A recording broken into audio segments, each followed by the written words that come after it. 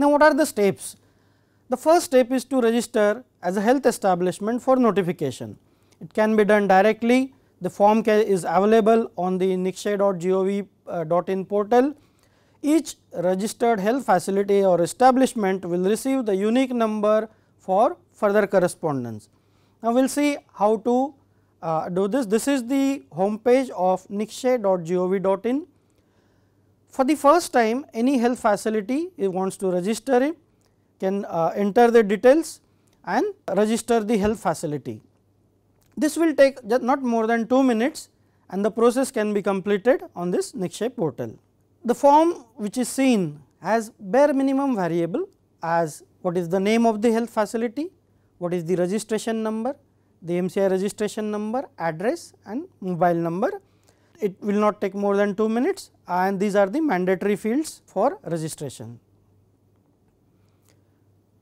This is with the way test sampling registration is done on the Nikshay portal. Once the health facility enters all these details, registration is done. There will be a message that the registration process is completed and the unique ID will appear on the screen. The unique ID that is appearing on the screen at the end of the registration is the login ID for the health facility and the mobile number is the password. For all future logins and correspondence, this login ID and password can be stored and can be updated from time to time once the registration is completed. So, after registration there is one formality. Once it is submitted, it will go to the district TB officer's inbox for approval. The district TB officer will assign the tuberculosis unit. This is one small step that is added to facilitate time to time support from the district TB officer through the tuberculosis unit.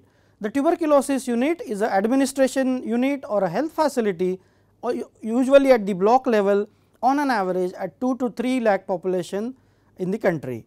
So, the district TB officer will ensure that which tuberculosis unit will be assisting the health facility for the notification purpose and the follow up actions subsequently.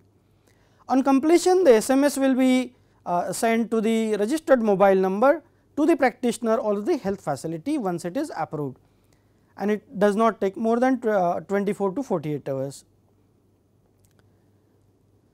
Once approved, the district TB officer health facility will be able to notify the patients both from the online portal as well as the mobile application. Now, once registered and the practitioner starts notifying TB cases, what are the roles and responsibilities of the public health staff? It is important that regular visits are undertaken by the public health staff to the private health facilities in their area of work to understand the requirement of notification as to what is convenient for them. Do they want to send it by hard copy, or they are happy or okay with the Android application, or is it okay that they can use it online portal, or they want to use the call center in a toll free manner. So, first understand those requirements, then facilitate notification. If they are okay with only the hard copy, then the staff has to go frequently and collect those hard copies and sensitize their staff as to what are the fields, the definitions for TB notification. So, this is an important task of the public health staff. Another thing is to give the formats, the guidance tool, the mobile application, installing it onto the mobile of the health facility or the practitioner, then collect and submit the TB notification reports to the district TB officers from time to time. Ensure that all TB cases notified by the health establishments are entered in Nikshay if they are not directly reported from the Nikshay portal or the Android application. Then visit these TB patients notified by the health establishment in consultation with them. This is very important. It is sometimes assumed that the health staff is going to visit the patient unnecessarily without his convenience, but it is not so. The public health staff has been sensitized and trained to ensure that they visit the notified TB patients from time to time based on the convenience of the TB patient. Now, what are the actions by the health system after this notification? Once the information is available as per the convenience of the patient and only after the consent of the patient, first important thing is patient home visit, then counseling of the TB patient and the family members, which is equally important, treatment adherence and follow up support to ensure treatment completion, which is usually lacking in the private sector. Patients who are treated by the private sector, they get the best of the diagnosis and treatment, but at the same time there is no system to track this patient, to support them over a period of time in an active manner. So, this is one of the most important function of the public health staff, to give them the treatment adherence support, follow up to ensure treatment completion. Then contact tracing, symptom screenings among the contacts, evaluation of the TB symptomatics, offering INH chemoprophylaxis to the eligible contacts is very important. And offering HIV testing, because by policy globally all the TB patients are expected to be offered the HIV testing, the drug susceptibility testing to diagnose or rule out the drug resistance if they are eligible. So, these are the actions which are required as a follow up of the TB notification. Now, the most important thing, as we said, TB notification has to be patient centric. So, what is the benefits to the TB patients who have been notified by the private sector? First is access to free diagnosis and treatment. We all know that unless and until there is insurance, the patient being treated by in the private sector has to pay for it from his pocket. But with this notification, there are certain components of diagnosis and treatment.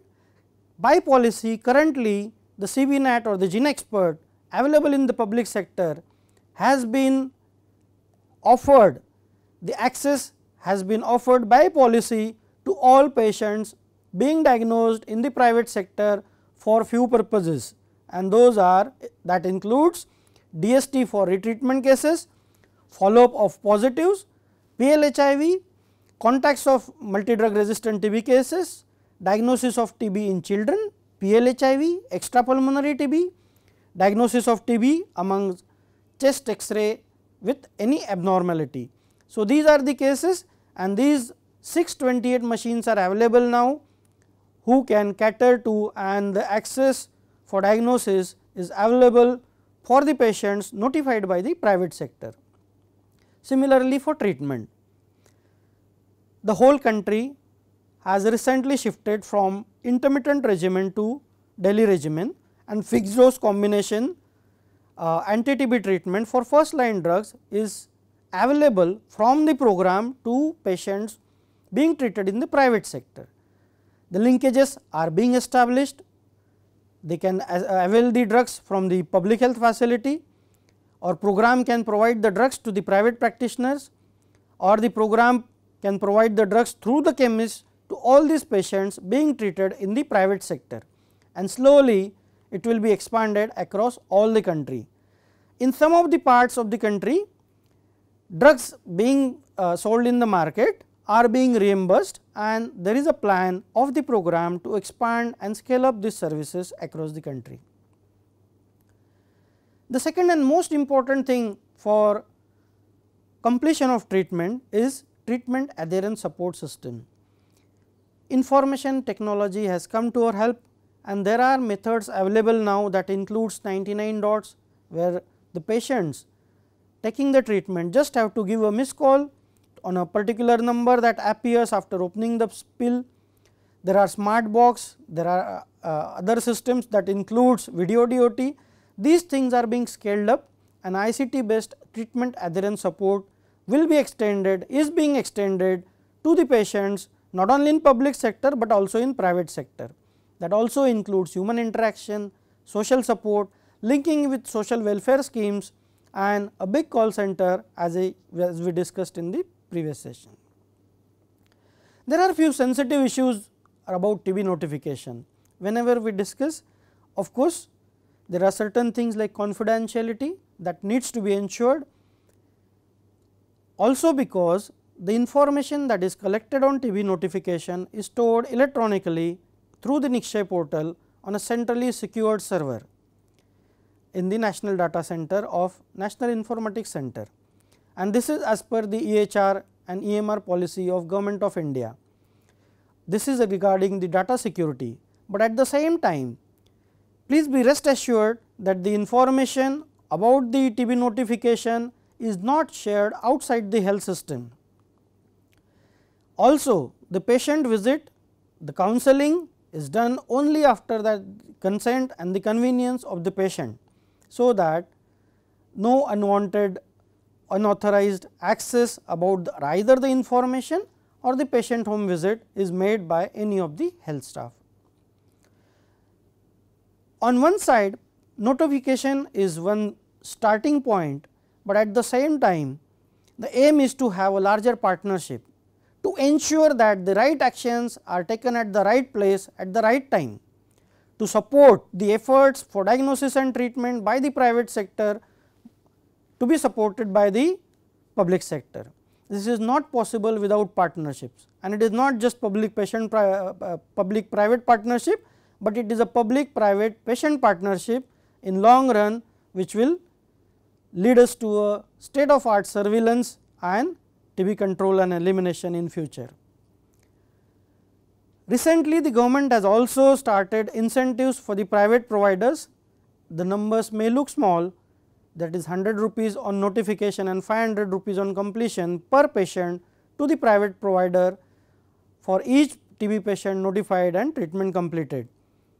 But it is not a incentive per se, financial incentive per se, it is just a compensation of small amount of 1 or 2 minutes that is taken for notification by a busy practitioner, and even the government is thinking of increasing it to around 1000 rupees per patient. Now, what are the next steps in TB notification? In addition to the laboratories and the hospitals and the clinics which are expected to do TB notification, the Government of India is planning to increase the coverage and reach by including the chemist and druggist to allow TB notification and implementation of Schedule H1, which includes anti-TB drugs. Free diagnostics and free drug services are being expanded across the country, not just in public sector, but for all TB patients in the private sectors if they are notified. ICT based treatment support services are planned to be scaled up for all TB patients. There are increased financial services to patients and providers as has been planned in the National Strategic Plan and which will be implemented from 2018 onwards. So, what are the key messages? Notification of TB patients is mandatory. Mechanisms for notification of TB patients are available. They are convenient. TB notification will benefit patients, and surveillance will help in TB control and in long run TB elimination in future. Thank you.